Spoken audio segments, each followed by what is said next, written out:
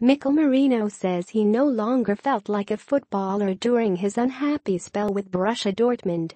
The 21-year-old had arrived at Dortmund's 81,000-capacity Signal Iduna Park with high hopes of putting in fine performances in front of the Yellow Wall after joining from Osasuna.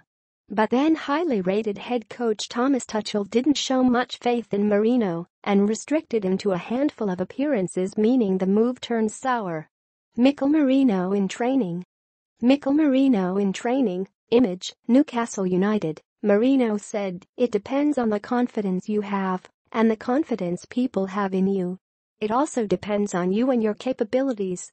If they think you are not good enough, then you won't play. In Dortmund, I did not have the confidence of the coach. Here, I think they all trust me and my abilities. That is the main reason things are different, because I am not a different player. I am the same player as I was last year. The only difference now is that I am playing regularly, and I am doing it my way." But Merino resisted the temptation to take a parting shot at the former European Cup winners. He said, "I still look back on my time there with good memories, always. During the year, there were both good memories and bad ones, but it is always good to learn. I look back on the last year and think I took a lot out of it. It is always a good process to go through, and it helped me become the person and the player that I am today, and I am pleased to have lived that year." Read more. Mikel Merino delivers special message to the Newcastle United fans who welcomed him with open arms. However, he also recalled the tough side of his time in Dortmund. When asked if he no longer felt like a player, he said, "That's right, that is how it felt. It is hard when you are not playing and don't have the confidence of those around you. It's hard because you think you deserved it and that you could improve the team and do good things.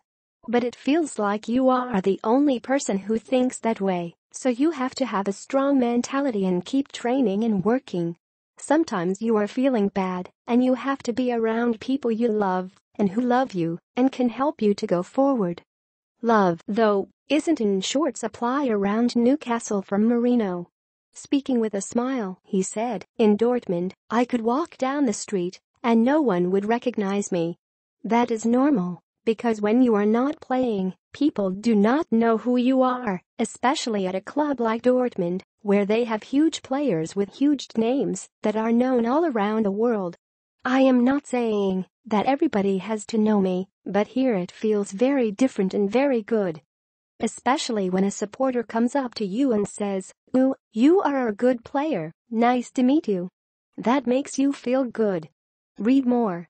Rafa Benitez warns Newcastle players studious Mauricio Pellegrino will know everything about them. And Merino even offered assurances he wasn't using Newcastle as a stepping stone to join a bigger club. When asked about Toon fans worrying he would be sold to Barcelona, he said, "For me, it is great that some supporters think that way. But I think I have to stay calm and just look to the next match. I am going to be here for a long time, just enjoying this club and this team, and hope to do good things for them."